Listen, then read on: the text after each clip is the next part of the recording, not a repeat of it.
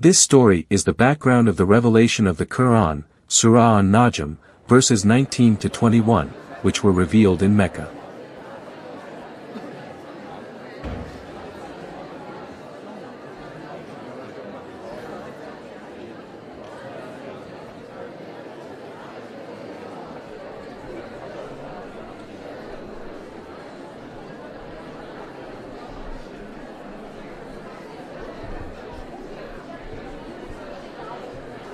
In the past, I can chat with them, worship together with them. But now, we act like enemies. Well, Rasulullah, that may have something to do with the way you pass your divine message to them. Look at them, surrounded by their idols. Why don't they listen to me and worship Allah instead? You used to kiss them too, right? Oh, wait a minute. I think I got another message from Allah.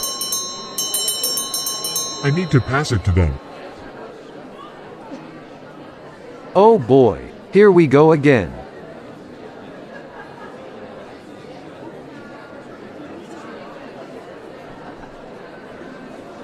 Look who's coming. He only wants to insult our ancestors' beliefs. Are these what you worship? All of these idols? Yes, you worship them as well not too long ago, remember? Have you then seen Al-Lat and Al-Uzza, and the third one, Manat, as well? Suddenly, Satan came and inserted words into Muhammad.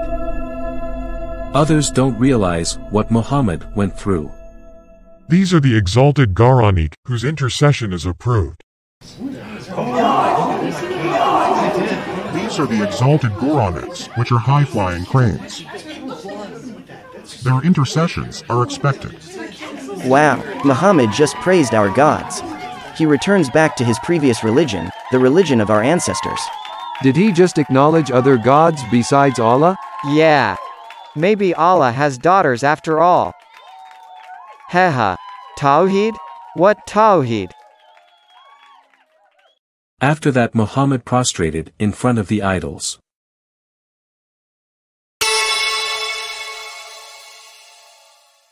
The Meccans joined him in worship.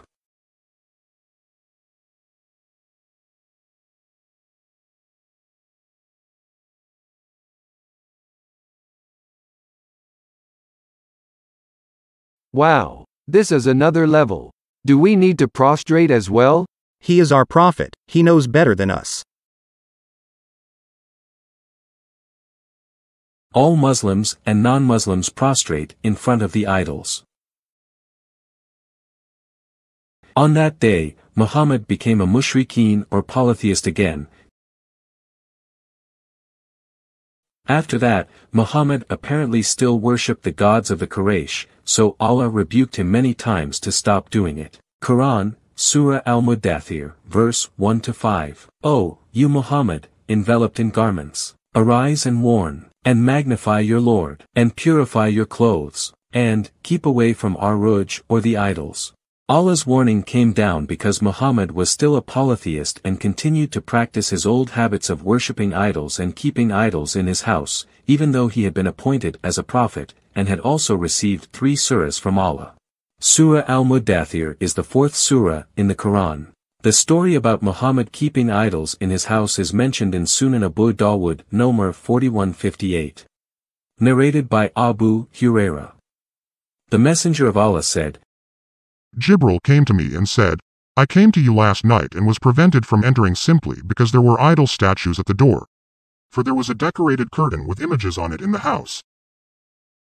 And there was a dog in the house.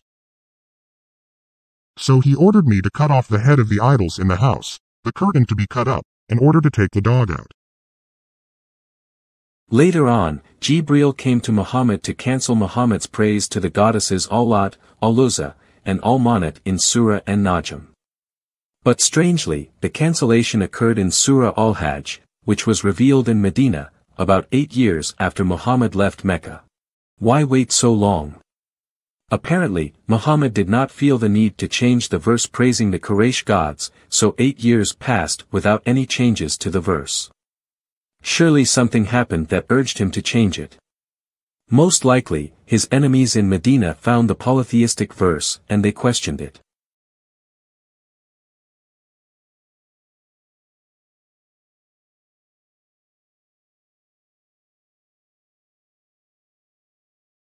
O Muhammad, you insult us polytheists, even though you are worshipping idols yourself.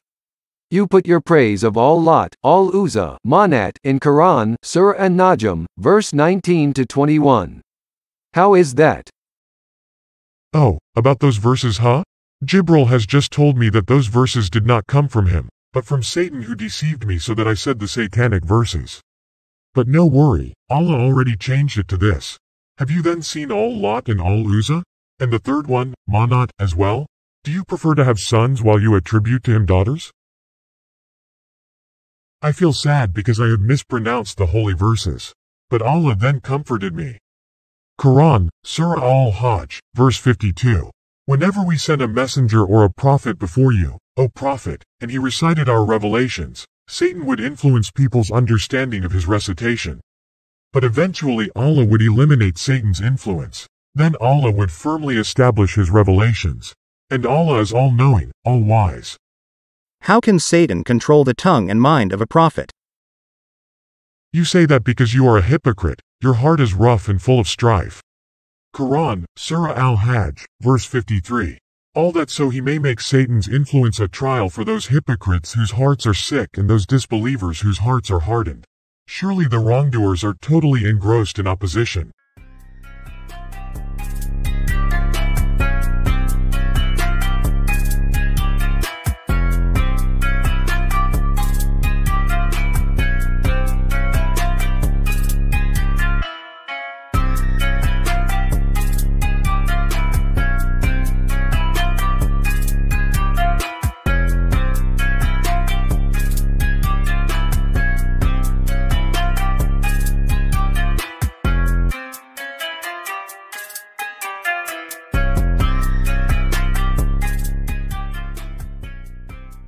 Shirk means associating partners with Allah, or worshipping gods other than Allah. In Islam, it is an unforgivable sin, according to Quran, Surah An-Nisa, verse 48. Indeed, Allah does not forgive association with him, but he forgives what is less than da, for whom he wills, and he who associates others with Allah, has certainly fabricated a tremendous sin. How could the Prophet of Allah be able to commit shirk continuously for 8 years? When he was caught reciting the satanic verses in the Quran, he then insulted those who rebuked him with the Quran, Surah Al-Hajj, verse 53. Muhammad was a mushrik, because he praised and even prostrated to the gods of Quraysh in the Quran, Surah An-Najm, verses 19 to 21. He did sujud to the Quraysh goddesses, sujud, laknatullah. 8 years later, he changed the content of the verse and acknowledged it in the Quran, Surah Al-Hajj, verse 52. If Allah has kept the Quran pure, why did he wait for so long to replace those satanic verses? If Muhammad could be controlled by Satan to recite the satanic verses for 8 years, then what about other verses? How can we be very sure that none of them coming from Satan? Quran, Surah At-Tawbah, verse 17. It is not for the mushrik to maintain the mosques of Allah while they openly profess disbelief. Their deeds are void, and they will be in the fire forever.